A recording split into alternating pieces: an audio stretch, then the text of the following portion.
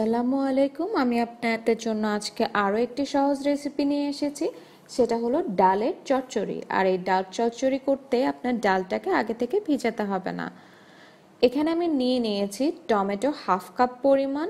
টমেটোটা খুব বেশি মোটাও না, আবার পাতলা করেও কাটা না। এখানে নিয়েছি পেঁয়াজ 1 টেবিল চামচ পরিমাণ, একটু মিডিয়াম সাইজ করে কেটে নেওয়া। নিয়েছি হলুদের গুঁড়া হাফ চা চামচ, মরিচের গুঁড়া হাফ চা চামচ আর লবণ 1 চা চামচ। ডাল নিয়েছি 1 কাপ। এখানে কাটা আছে রসুন 1 টেবিল চামচ পরিমাণে আর 2টা কাঁচামরিচ। নিয়েছি তেল 1 টেবিল চামচ পরিমাণ। আর পানিটা আমি খুব বুঝে ব্যবহারটা করব। এবার একটা পাত্রে আমি পুরো 1 কাপের ডালটা আমি এখানে নিয়ে নিচ্ছি।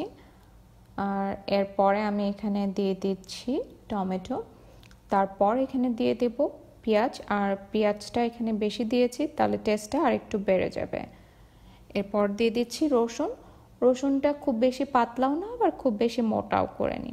এরপরে 2টা মরিচই আমি এখানে দিয়ে দিয়েছি। এরপরে দিয়ে দিব 1 টেবিল চামচ পরিমাণে সয়াবিন তেল। এরপরে সেই মরিচ আর হলুদ সাথে লবণটাও দিয়ে নিচ্ছি। এরপর আমি এটা হাত দিয়ে খুব ভালো করে মেখে নিতে থাকবো। যেহেতু আমি এটা চচ্চড়ি রান্না করছি, চচ্চড়ির মেইন স্বাদটাই থাকে আপনি কতক্ষণ ধরে মেখে নিয়েছেন।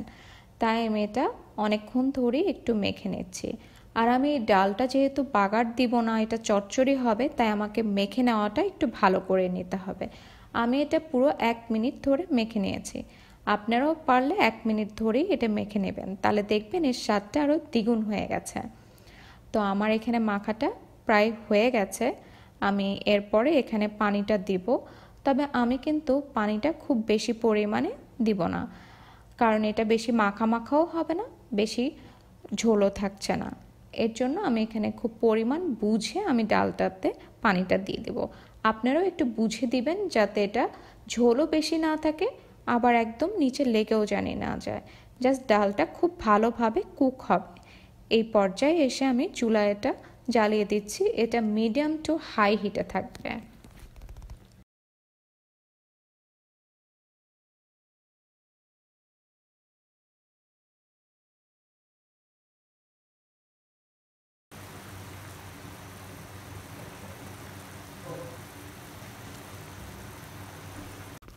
ফিরে এলাম 1 মিনিট পরে।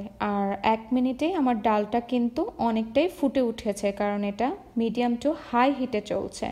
কারণ ডাল বেশি সিদ্ধ করে ফেলা যাবে না, এটা চচ্চড়ি হবে, একটু মাখো মাখো থাকবে, ডাল ডালও আবার বোঝা যাবে। আর এখানে পানিটা বেশ শুকনো হয়ে চলে আসছে, আবার মশলাটাও ডালের গায়ে গায়ে চলে আসছে। যখন এরকম ফুটতে থাকবে তখন আমি দিয়ে দিচ্ছি বেশ কিছুটা ধনেপাতা। আর এই ধনেপাতাটা এই ডালটাকে আরও স্বাদ বাড়িয়ে দেবে। আর এটা খুব বেশি নাড়াচাড়া করবেন, হালকা করে নাড়াচাড়া করে দেবেন, কারণ বেশি নেড়ে দিলেই ডালটা ভেঙে ভেঙে যাবে। আর ডালটা আস্তে আস্তে থাকবে, এটাই এই ডালের স্বাদটাকে বাড়াবে। 3 মিনিটের মাথায় আমি এখানে হাফ চা চামচের একটু কম ঘি দিয়ে দিচ্ছি। ঘিটা দিয়ে দিচ্ছি ফ্লেভারটা অ্যাড করার জন্য। আর ঘিটা দিয়েও কিন্তু আমি খুব বেশি নাড়াচাড়া করব না, হালকা করে একটু নেড়ে দেব। আর অপেক্ষা করব আরও 1 মিনিট পর্যন্ত। আর আমার এই পুরো ডাল রান্না করতে শুধুমাত্র 5 মিনিট লেগেছে। তো খুব 5 মিনিটে এরকম একটা ডাল রান্না করা খুব একটা কঠিন বিষয় না। এটার মাথায় এসে আমি একটু দেখে নেব যে আমার লবণটা ঠিক আছে কিনা। হ্যাঁ, আমার লবণটা এখানে একদম ঠিক আছে। আপনারা দেখে নেবেন নামানোর ঠিক আগে আগে যে আপনার লবণটা ঠিক আছে কিনা। আর লবণটা অনেক সময় দেখা যায় যে ঘি দেওয়ার কারণে একটু টেনে আসে। আর ডালটা কিন্তু এই পর্যায়ে এসে নামিয়ে দেব, কারণ ডাল যখন একটু ঠান্ডা হয়ে আসে তখন পানিটা কিন্তু একটু টেনে নেয়। তাই আপনারা দেখতে পাচ্ছেন আমি ঠিক কোন অবস্থায় নেমেছি। এরপরে আমি একটা সার্ভিং ডিশে আপনাদেরকে দেখিয়ে দিচ্ছি ডালটাকে দেখতে কেমন হলো।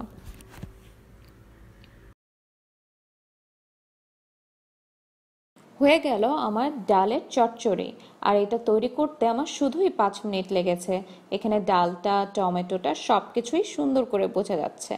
আমার এই রেসিপিটা যদি আপনাদের ভালো লেগে থাকে তাহলে অবশ্যই একটা লাইক দিবেন আর সাবস্ক্রাইব করে রাখবেন, যাতে পরবর্তীতে আমি ভিডিও দিলে আপনারা সাথে সাথেই সেটা দেখতে পারেন। আল্লাহ হাফেজ।